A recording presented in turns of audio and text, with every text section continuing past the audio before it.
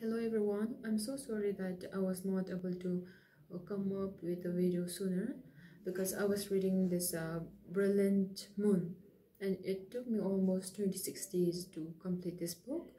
And this book, Brilliant Moon, is an autobiography of Dilgo Khyentse Rinpoche.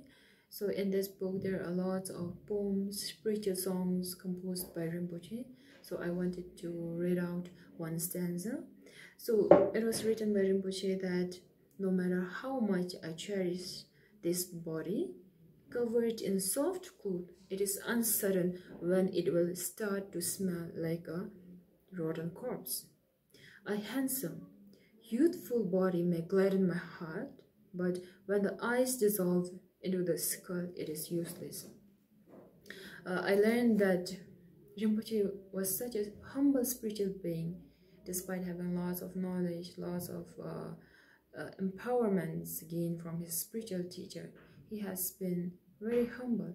It was learned that despite people being from low background or high post or whatever background they came to receive his teaching, he was never hesitant to give, despite it is night, day or evening. He always made sure that people got that empowerment.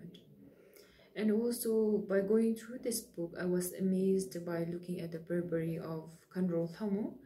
Khandro Lhamo is nobody other than the spiritual consort of Dilgo Khyentse Rinpoche. I was amazed by looking at her bravery, her love, her care and support to Dilgo Khyentse Rinpoche during the time of Tibetan operation.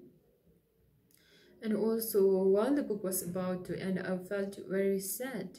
It was written by Khyentse Rinpoche about how they felt sad, how the disciples of Dilgo Khyentse Rinpoche, such as Dalai Lama, Namkhen Yingpo Rinpoche, the Dongsa Gyalmen Khyentse Rinpoche, they all had various dreams, a bad dream, indicating that they are going to lost their spiritual teacher, the Dilgo Khyentse Rinpoche.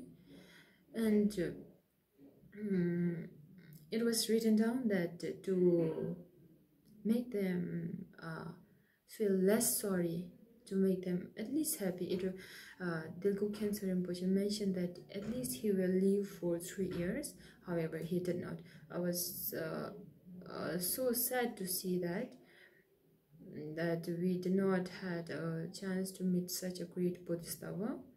However, after turning the pages, I was happy to see about the reincarnation.